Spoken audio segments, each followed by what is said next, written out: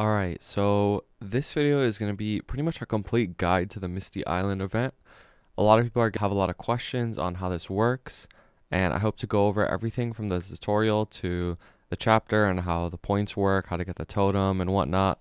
So please watch the entire video, and hopefully by the end of it you'll know exactly what to do and be in a good place. This event's actually pretty fun, to be honest. It might seem kind of AIDS, but personally I think it's pretty fun. It's very different. We've never had an event like this before, and it's pretty unique, to be honest. There's a lot of variability in your play style. You can make it kind of like how you like to. So although this does serve as like a guide, a lot of this event is, up to your own choosing, and you could go about it how you want. But basically the first thing that you're going to do when you get to the island is talk to Polian, and you're going to have to go through the tutorial. If you can't enter the tutorial right away, because there's only a certain amount of people that could enter at the same time, just keep spamming it and eventually you'll get in.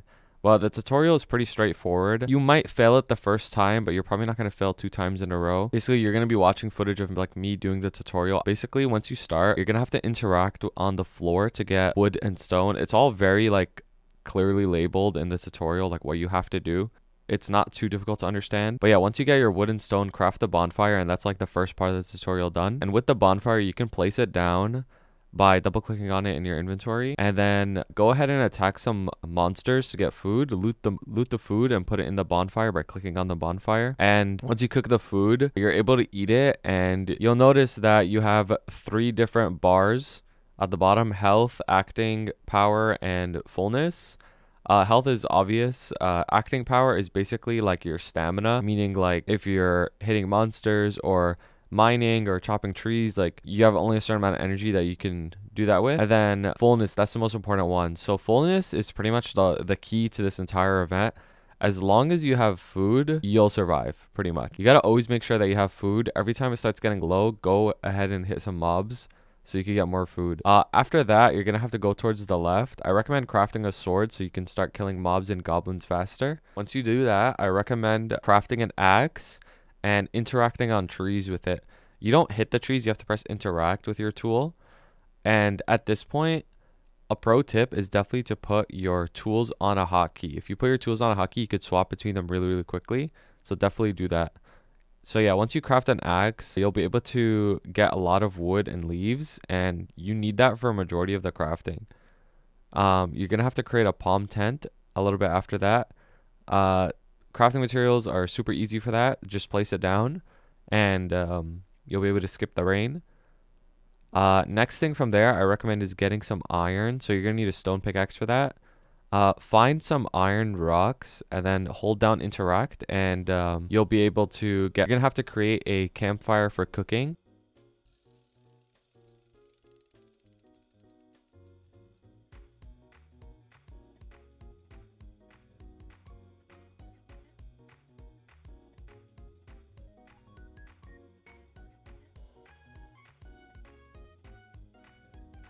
And with that, you'll be towards the end of this.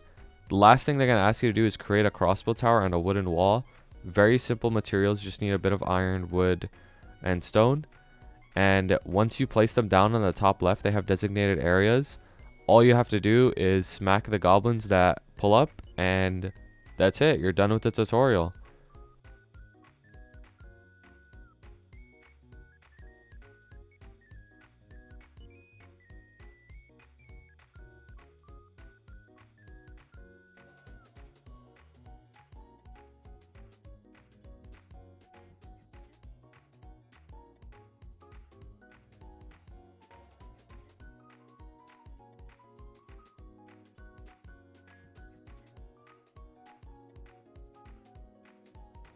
And once you're done with the tutorial, this is when like the main part of the event starts.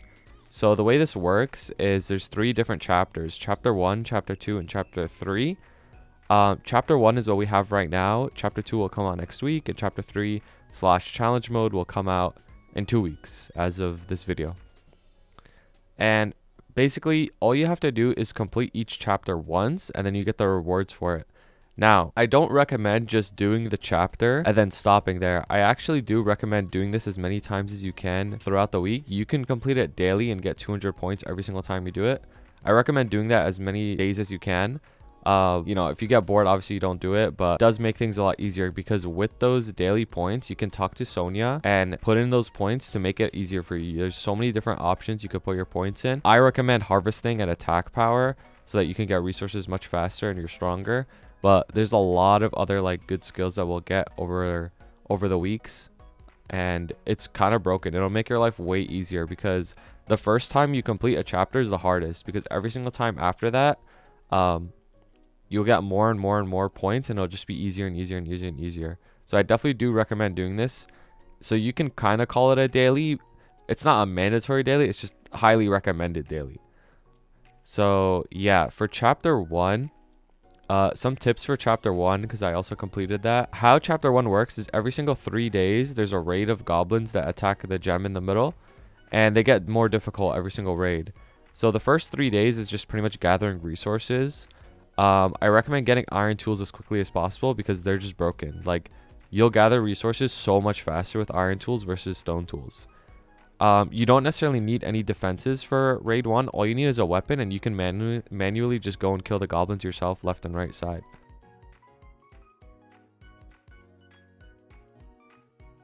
For all the bosses, make sure you stand behind the bosses in the raids. That way you will take very minimal damage and you won't die.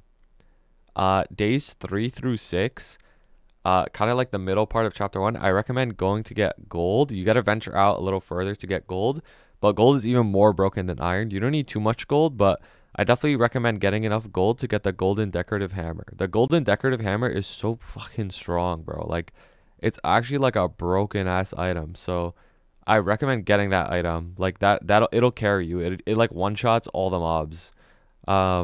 Except for the bosses, obviously, but it does a ton of damage. I also recommend crafting shoes. It'll increase your speed, so that helps a lot. Yeah, and once you got all that set up, the last thing is I'd recommend crafting defenses. So craft a crossbow tower, craft stone walls. Stone walls are pretty broken too.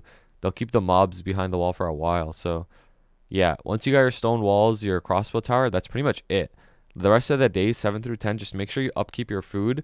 And again, I got to reiterate, food is the most important thing. Like, every time you get low, just stop what you're doing and go get food, because you'll die without the food. So yeah, and then by day 7, maybe day 8, like, you should be set.